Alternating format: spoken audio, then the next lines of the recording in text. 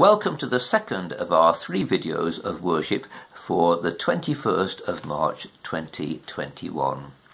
We're going to have 2 Bible readings today, the Old Testament one to give the background of Melchizedek and the New Testament one to show how the writer to the Hebrews applies the priesthood of Melchizedek to our Lord Jesus. Today's reading is from Genesis 14. After Abram and Lot had settled in different places, there was a series of battles between the king of Elam and various other kings. Part of the fallout was that his army invaded Sodom and carried off goods and people, including Abram's nephew Lot and his possessions, since Lot was living in Sodom at the time. A man who had escaped came and reported this to Abram. When Abram heard that Lot had been taken captive, he called out his men and went in pursuit.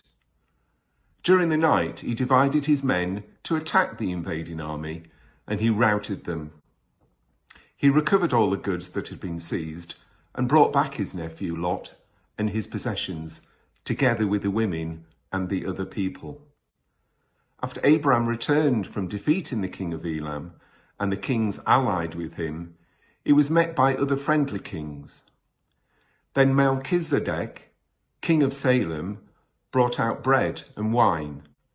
He was priest of God Most High, and he blessed Abram, saying, "Blessed be Abram by God Most High, creator of heaven and earth, and praise be to God Most High, who delivered your enemies into your hand." Then Abram gave Melchizedek 1/10 of everything. This is the word of the Lord. Thanks be to God. Now Susan is going to read our New Testament reading for us. This morning's reading is taken from Hebrews chapter 5, verses 5 to 10. So Christ also did not take upon himself the glory of becoming a high priest, but God said to him, "You are my son. Today I have become your father." And he says in another place, "You are a priest forever, in the order of Melchizedek." During the days of Jesus' life on earth, he offered up prayers and petitions with loud cries and tears to the one who could save him from death, and he was heard because of his reverent submission. Although he was a son, he learned obedience from what he had suffered, and once made perfect, he became the source of eternal salvation for all who obey him, and was designated by God to be high priest in the order of Melchizedek. This is the word of the Lord. And now Ian is going to offer us a sermon on the Bible passages. May I speak in the name of the Father, and of the Son, and of the Holy Spirit. Amen. Amen. This morning I want to take us on a 2,000-year journey, beginning outside Salem at the time of Abraham, stopping 1,000 years later with King David, then travelling on to the 1st century AD. I want to look this morning at who exactly is this character Melchizedek, and how do we get to Jesus as being in the order of Melchizedek?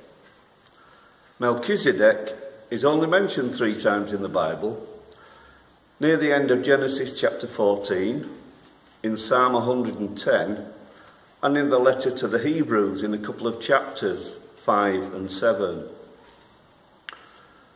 Now we refer to Jesus as prophet, priest and king.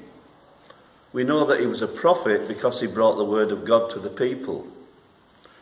By the end of this talk, I hope that we will understand Jesus as also being priest and king.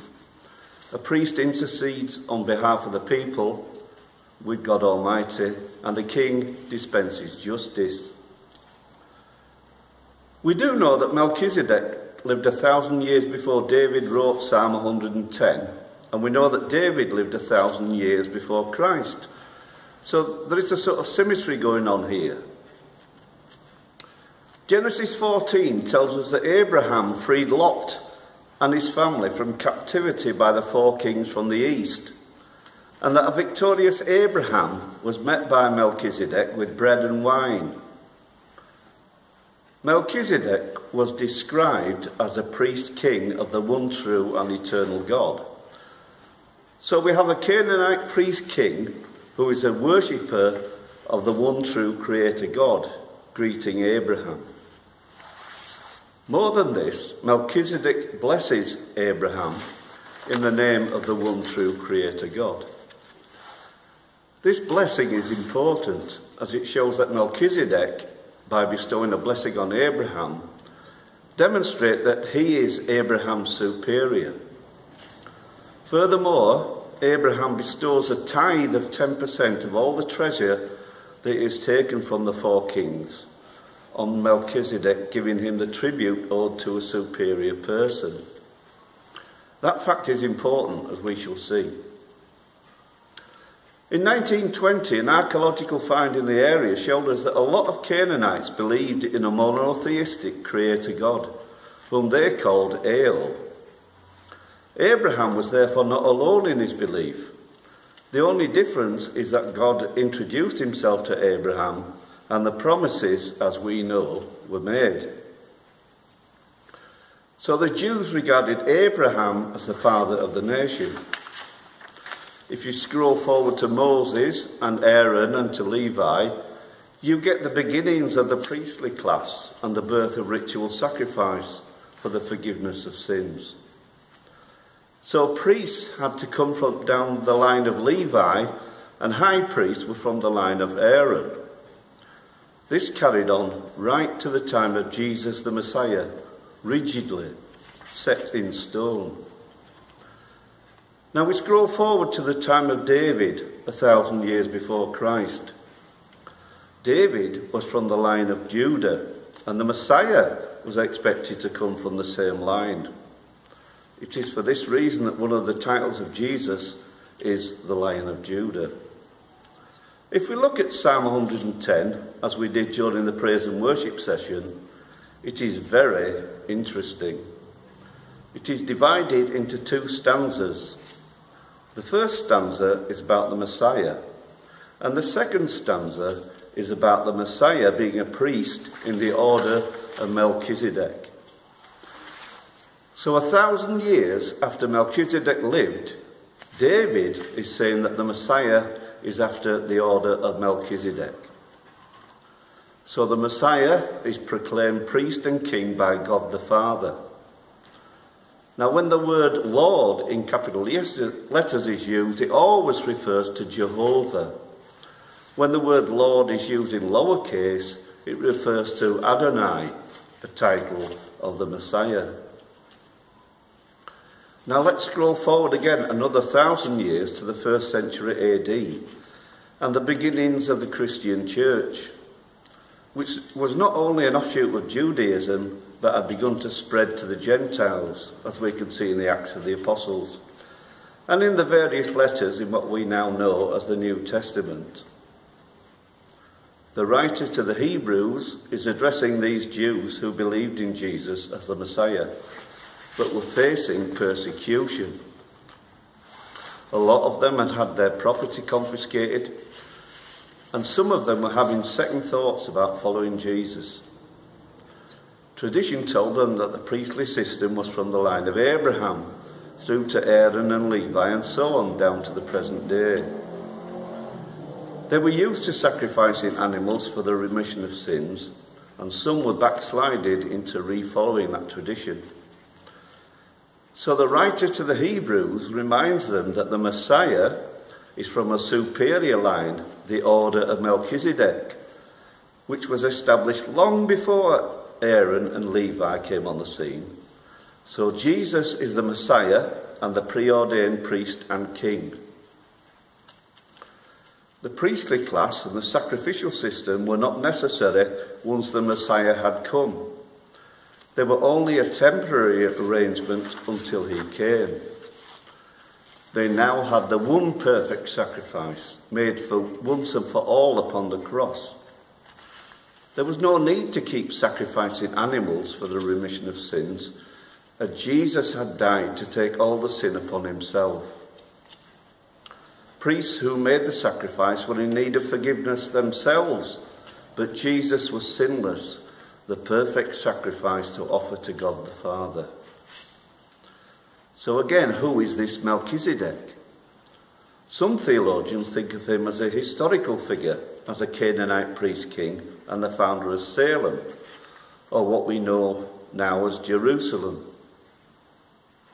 Some regard him as what theologians call a type, or someone pointing to a future revelation later on in history, of which more in a minute or two. And some think of Melchizedek as an appearance of Christ, known as a Christophany. To find out more about Melchizedek, we need to look at what the Jews of the time would have known about him. Now, a lot of Jews believed him to be Shem, the devout son of Noah, and their timelines do suggest that this is possible. We know from writings found outside the biblical canon that there was a fair bit of speculation about who he was. Josephus and Philo wrote about him, as did 2nd Enoch and the Dead Sea Scrolls. They knew a lot about Melchizedek, most of which was speculation and mythology. Now, I've struggled to keep this talk short, so you'll have to take my word for it that he was a historical character. He was not a Christophany, an appearance of Christ. He was also a type who pointed towards the Messiah as being both priest and king, as David related in Psalm 110. When Janet read the passage from John last week, the first line was a type Jesus referred to when he said, "Just as Moses lifted up the snake in the wilderness, so the Son of Man must be lifted up, that everyone who believes may have eternal life in him." So now we know that Melchizedek is a priest king from Canaan, one who was superior to Abraham. And we know that David wrote Psalm 110 in the knowledge that the Messiah will be both priest and king in the order of Melchizedek. And we know now why Jesus is referred to as prophet, priest and king. We know that Jesus was a perfect sacrifice for sin, who died for the remission of our sins, and we know that he intercedes with the Father on our behalf. The risen Lord sat at God's right hand. Amen. The early church formulated a way of expressing our belief in this Jesus who is God for us, and they came up with the Apostles' Creed. Please join me as we say it together. I believe in God, the Father Almighty, creator of heaven and earth.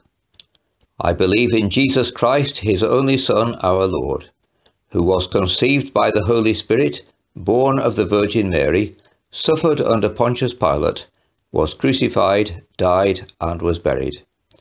He descended to the dead. On the third day he rose again, he ascended into heaven. He is seated at the right hand of the Father, and he will come to judge the living and the dead. I believe in the Holy Spirit, the Holy Catholic Church, the communion of saints, the forgiveness of sins, the resurrection of the body, and the life everlasting. Amen. That's the end of the second of these 3 videos of worship, and again, to follow us into the third, please just choose it when it appears on the screen after I've finished speaking. I will see you there.